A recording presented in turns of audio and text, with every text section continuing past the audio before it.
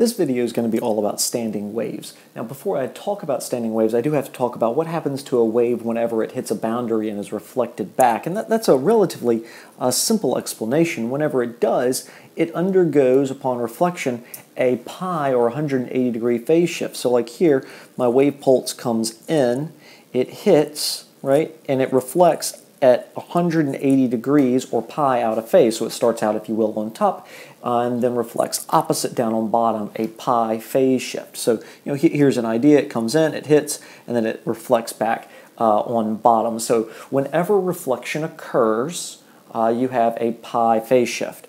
I guess I will point out here also, though, what other thought. If it were a soft boundary, that you actually would get no phase shift if it was allowed to go up. A quick explanation for why this occurs up here. What's happening here is Newton's third law.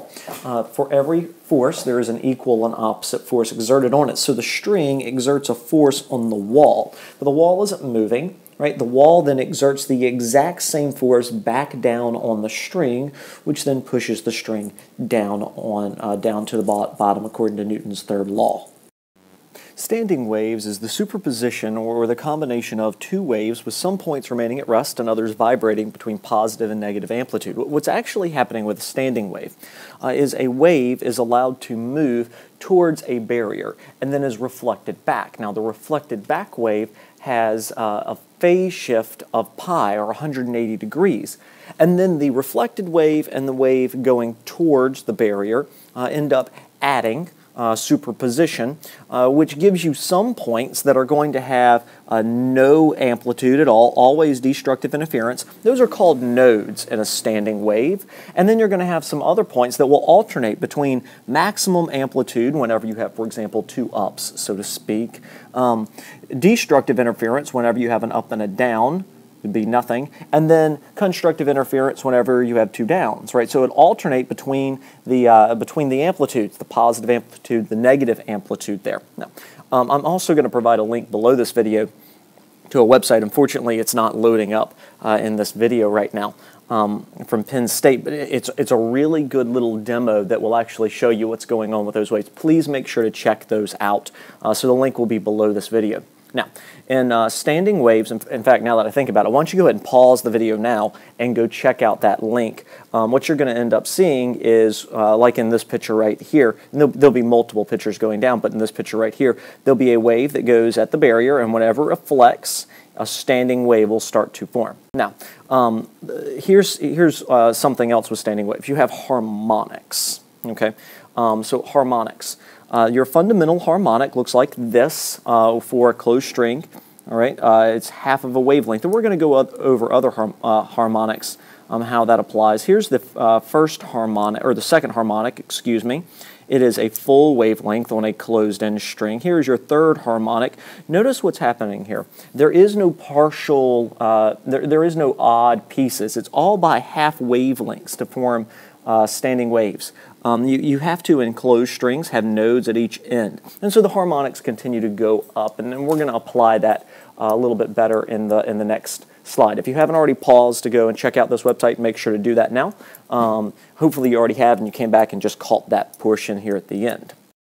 All right, now we're going to derive equations for different types of strings and pipes and when standing waves can actually form, because standing waves don't form at any point in time. There are actual set rules for when it's allowed to form. For example, in a closed on both end pipe or string, you have to, because it's closed on both sides, have nodes on each end over here. Whenever it's closed on both sides. So here's another example. Here's a pipe closed on one side, open on the other. There must be a node on the closed side. Because of that, let's call this length L right here, by the way, length of string or the length of the pipe L, script L.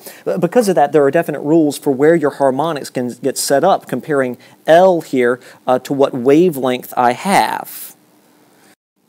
All right, so let's look at this first wave right here and try to write an equation based upon that. This here is half of a wavelength. Notice it does not go all the way around. If I were to draw an entire wave out for you, it would end up coming like this, bouncing off and reflecting, kind of like the second one there. But that's not actually the case. That's not what I have here.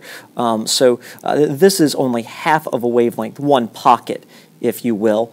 So the length of the pipe, L, in this case, is equal to lambda divided by 2, or 1/2 lambda. Now, the second harmonic, so that's the fundamental, the lowest note that could be played, so to speak, on an instrument. Here, maybe it's a guitar, right, with the string clamped at both sides. The second harmonic, or the next one up, is an entire wavelength. L equals 2 lambda over 2. Right, one wavelength, 2 divided by 2 is 1, because it goes up and then comes back down and gets reflected there. So there's an entire wavelength. For the third harmonic, L is equaling 3 lambda over 2, and for the fourth harmonic, L is equaling 4 lambda over 2.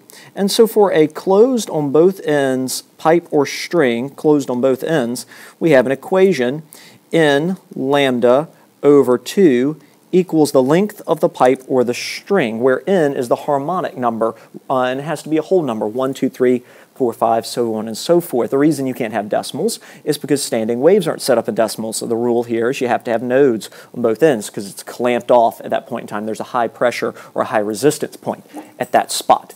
Now let's come over here and let's look at open on both ends. Doing the exact same thing, let's call the length of the pipe L, so I'll draw that here. So the length of all these pipes is L. And for the top one, that is half of a wavelength. If you will, that's the middle portion. Let's take this picture right over here as an idea. This is the cutoff from here over to here. Okay, so it's that middle portion, but it's half of a wavelength, if you will. Here's a fourth, here's a fourth. So you're going to have L is going to equal, once again, lambda divided by 2. A fourth plus a fourth is a half. Now, this next one down is a whole wavelength. Here's a half a wavelength right here. Here's a fourth. Here's a fourth. So we're going to end up with L equals 2 lambda over 2. And I think you can see where this is going. And whenever I've gone through and I've drawn out all the pictures and I've gone through and seen what standing waves can actually form for an open on both ends, I end up coming out with an equation that's exactly the same. M lambda over 2 equals L. So as long as both ends are identical, whether they're closed on both sides or open on both sides, it uses the exact same equation. Now, I should point out, because I didn't earlier, if you have an open side, there must be an antinode at that point. It must open up at that point. There can't be a node, or somewhere in between, of course, but there can't be a node on an open end of a pipe. So open and closed actually use the exact same equation, where N is the harmonic number. Okay, which harmonic you're trying to set up. Now let's look at closed on one end and open on the other. And notice that you have a node on the closed end, an antinode on the open end. So this is going to actually be a little bit different. The length of the pipe, we're going to once again call L. And then here in this fundamental harmonic, the lowest note you can play, that is actually a fourth of a wave. That's, if you will, coming over to this part. That's just this part of a wave. It's not going all the way around. It's missing the other 3/4. So here, L is equal to lambda divided by 4. In the next one, though, because of the rule, I have to have a node on a closed and an antinode on the open. The only way you can draw that is to give yourself an entire half a wavelength and another fourth, or 3/4 of a wave. So L equals 3 lambda over 4. On the next one, L equals, just drawing this out, there's no other way to draw it, following the rules that for each opening there must be an antinode, and for each closed there must be a node. You end up coming out with this right here, always over 4, because of the fourth of a wavelength that's always at the end near the open side. And you also notice that you're only able to find odd numbers of harmonics. You're not able to get even numbers of harmonics. So if you have an open on one end, closed pipe, closed on the other end, it's N lambda divided by 4 equals the length of the pipe, but N is only allowed to be odd numbers.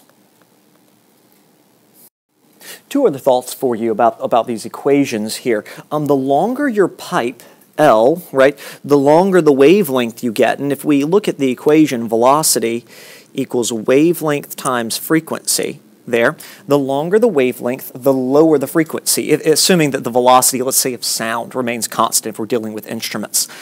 If the wavelength goes up, the frequency must go down. So longer pipes actually produce much, much lower sounds, which should make sense to you. The big, huge organ pipes, the really tall ones, are the ones that produce the lowest notes. The tuba actually has the most piping that's all curled up in the band or the orchestra there, and it produces the lowest notes, where the piccolo, incredibly short little pipe wavelength there produces very high notes.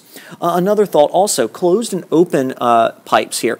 Whenever you compared closed, open, and then an open, closed, right, these two follow the exact same principle. So with organ pipes, you'll see a vast majority of them are open on both sides. The reason for that is you can hit every single harmonic in there, which gives you more possibilities for notes on the same pipe. But the really, really low ones, they're always going to use closed on one side, open on the other. Reason for that is the wavelength here that's formed in a closed on one side, open on the other, is 4 times as long as the pipe that it's formed in, because it's 1/4 of a wavelength. So you're able to get a much longer wavelength from a shorter pipe. Longer wavelength, lower frequency. Whereas if you use, let's say, open on both ends, trying to hit a very, very low note, notice the denominator only divided by 2 there, you're going to end up having to use twice as long of a pipe to hit the exact same low note, fundamental frequency note, than you would if you used a closed on one end and open on the other. I'm going to solve 2 quick problems for you now. A flute is actually an open-ended pipe. On both sides, open-ended. Air can escape through the base down here and through the mouthpiece up here. So air has 2 places to escape on a flute open-ended pipe. That means automatically we're dealing with N lambda divided by 2 is equal to the length of the pipe. Now, a flute has an approximate length of 66 centimeters, it says. The lowest frequency it's capable of playing, which by the way is middle C or C4, is 261 hertz. And we're looking for the speed of sound. Now, thinking through this backwards, velocity equals lambda times wavelength times frequency, right? And I already know the frequency, and I'm looking for V. Right, the frequency here is 261 hertz. Hertz is our base unit for frequency. I just don't know the wavelength. But that can be easily found using this equation right here. So I'm going to have the lowest frequency, meaning the fundamental, the lowest we can go, the fundamental frequency 1 for my N, lambda divided by 2 equals L, which is 66 centimeters, 0.66. So my wavelength here comes out to be 1.32 meters, right? So 1.32 meters, which then can get substituted over into my velocity equation, and velocity equals 1.32. I apologize for not changing back into red, times my frequency, 261 hertz, which gives me a velocity of sound in air of about 344.5, and we'll round for sig figs here. 344.5 hertz, 2 sig figs from my 66 there, so centimeters, so 340, excuse me, not hertz there, meters per second, 340 meters per second, which is the velocity of sound, so that all works perfectly. One last thought for you about how most instruments work. Almost all woodwinds pretty much operate on the first, sometimes the second or third, sometimes the fourth and fifth, but hardly into the fourth and fifth. Generally, the first and second if it's a open at both ends, or the first and third if it's open on one end and closed on the other harmonic. It hardly ever jumps all the way up. Brass instruments will jump up to much higher harmonics without changing the length of the pipe. But the way most instruments work is you change the length of the pipe, which then will change the wavelength, thus the frequency that you end up hearing over here. So if a flute is currently sharp and it needs to lower the pitch at that point in time, there's a couple of methods for doing that, but one of them is to simply loosen the joint here and to lengthen the pipe. Whenever you lengthen the pipe, you are going to cause the wavelength to grow. When the wavelength grows, the frequency goes down.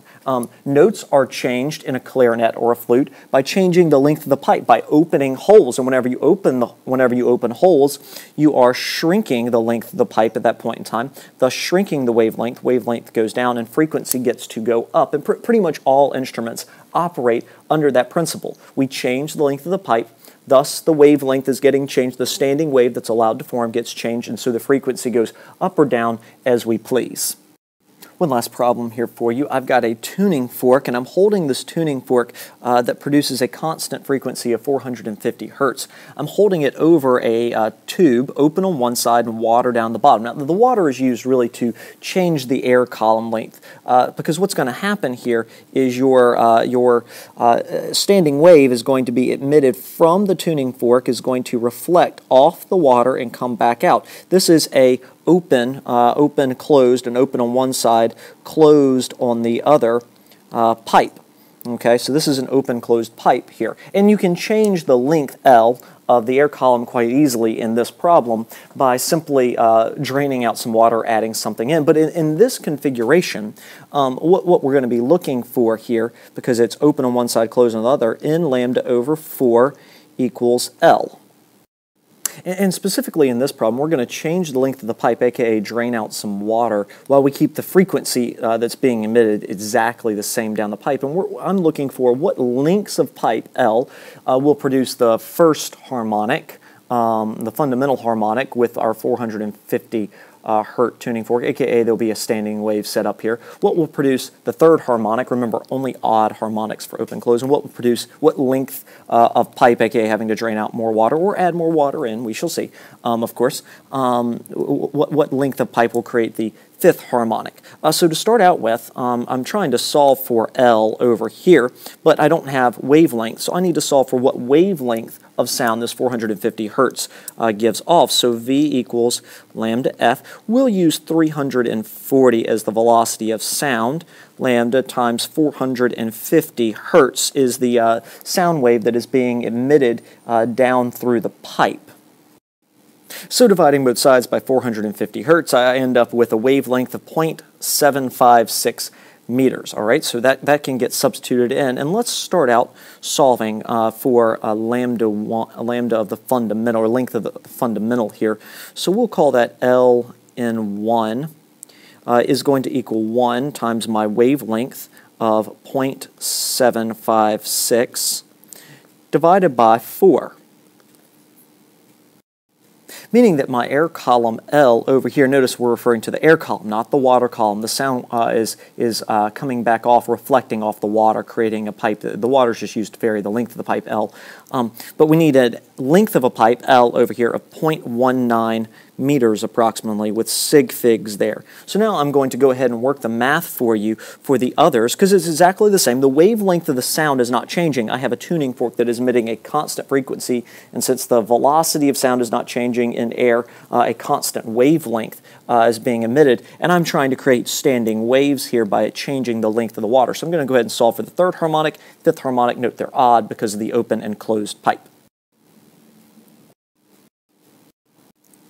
All right, so now we've solved for all of the lengths of pipes necessary, keeping the frequency, thus the wavelength being emitted, aka the pitch, is going to remain the same. Instead, we're varying the length of the pipe L by draining out water to allow room to where the first, then the third, then the fifth harmonic could be set up. So to actually get the fifth harmonic set up, you're going to need a much longer tube to allow that to set up, keeping the frequency and thus the wavelength the same.